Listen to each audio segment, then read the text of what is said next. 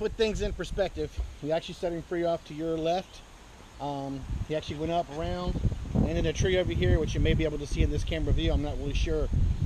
When he landed in the tree, he landed on a very weak limb, and the limb broke, and he fell straight to the ground.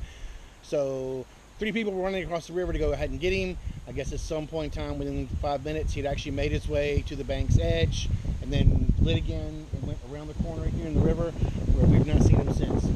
So anyway, it was a rather strange, melodramatic release, but at the same time, it's free.